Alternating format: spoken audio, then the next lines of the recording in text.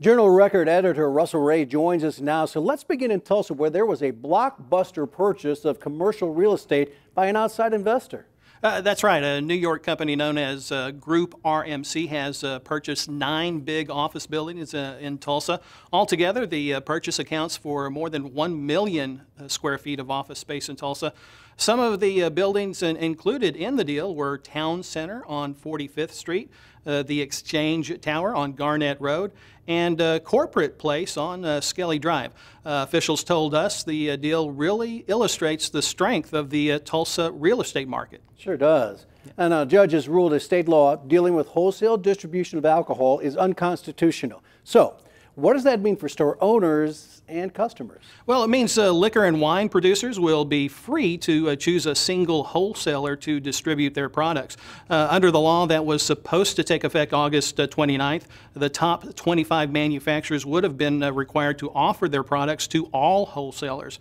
The Institute for Responsible Alcohol Policy said the ruling was a victory for the voters of Oklahoma. Back in 2016, voters approved State Question 792, which gave suppliers the option to choose the wholesalers they wanted to sell to. Senate Bill 608 took that option away, but supporters of that bill say they plan to appeal the ruling. Let's talk money. Gross receipts to the state treasury are up, but tax collections in some key areas are leveling off. Give us the details on that. That's right. State tax collections over the last 12 months totaled $13.7 billion. That's up 11.5% versus the same period last year. However, collections have been down for 2 straight months, and July revenue from the gross production tax on oil and gas was down 12.3% compared with revenue in June. State officials pointed to lower oil prices and to what they described as indications of a slowdown in revenue growth.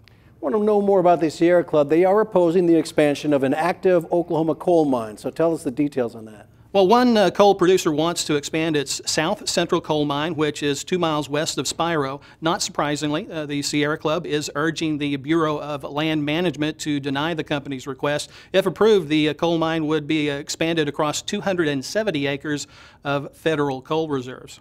Before I let you go, what are you working on for us for next week? Yeah, we'll be taking a close look at what happens to a wind turbine at the end of its lifespan. We have a lot of old wind turbines here in Oklahoma, and there are concerns these sites could become scrap yards of rusty metal. Very good. Look forward to that. Russell Ray, thank you so much. My pleasure, Rich. Thank